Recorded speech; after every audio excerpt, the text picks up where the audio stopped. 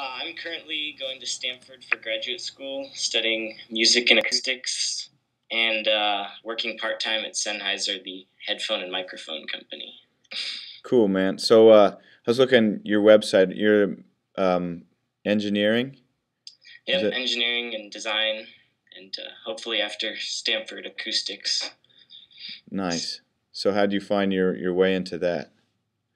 Into the, Well, I've always loved music, and I also have been good at math and things like that, so I picked up a passion for engineering and design, and they kind of came together and lucked out and got a job designing headphones and microphones, a dream job. So nice. everything worked out awesome, and that led me to Stanford. So I can't complain. Yeah. So education at Colorado School of Mines.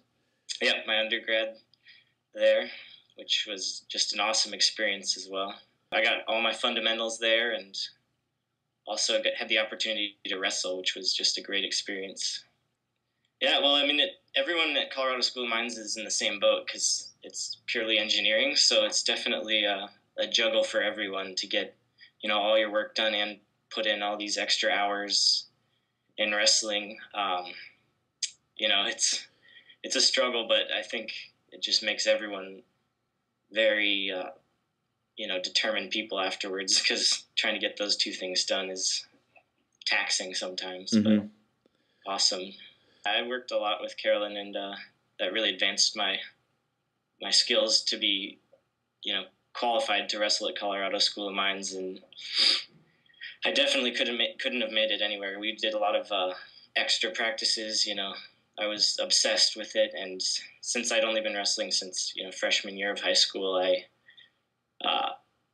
had a lot of ground to catch up on, and well, so Carolyn and wrestling prep really helped me not only develop as a wrestler, but figure out what school I could wrestle at, get all the other things behind the scenes to get admitted to a good wrestling college and things like that. So finding tough wrestling partners is always the biggest issue. And I started out when Carolyn was first beginning at Stanford, doing club practices. Soon we moved, driving an hour and 15 minutes to Gilroy pretty much every other day, doing morning runs and workouts and lifts. And then wrestling prep really started to develop when, large groups of people started benefiting from the awesome training and the guidance that bringing the best wrestlers together in one location really brings to everyone. oh, so the community was kind of getting connected. Yeah. It was the very beginning, but I mean, just regularly go and work out and get beat up on the mat was just so influential, and I could just see myself exponentially growing every week and getting better. And I was by far not like the best stud on the wrestling mat or anything, but it still was able to get into a great college and wrestle and do these things that I would never ever be able to do without that strong training background. So in high school, it's all your internal motivation to get better, so some kids have it and some don't, but I really developed that drive in high school. So just waking up at 5:30 in the morning to run around a track with boots on was just, people thought me and Patrick Sheehan were crazy. Carolyn was there too, and it was miserable at the time, but it's that kind of character building stuff that really prepares you for college wrestling, where you are actually required to do that stuff. And so let me ask you, I was looking at your website. Other thing I love, Catalina Rhyme Mixers, the coolest name. Tell me about that a little bit. Well, along with my music passion, I've always tried to collaborate with my friend. We used to be in a band together, and when we went to college, we had no way to collaborate on music, so we just started doing mashups, and just to stay in touch.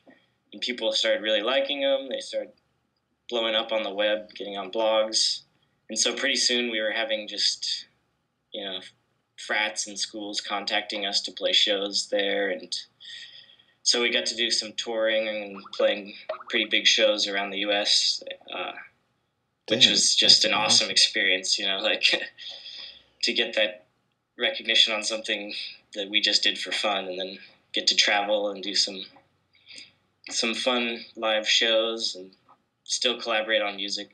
It's an awesome experience.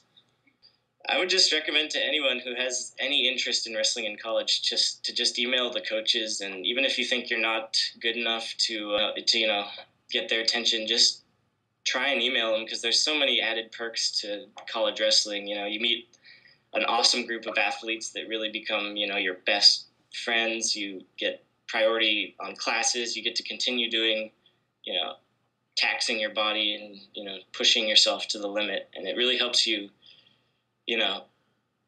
keep your life in order, do your homework, go to practice, and it's an awesome experience to really develop yourself as a person and then get the best experience out of college.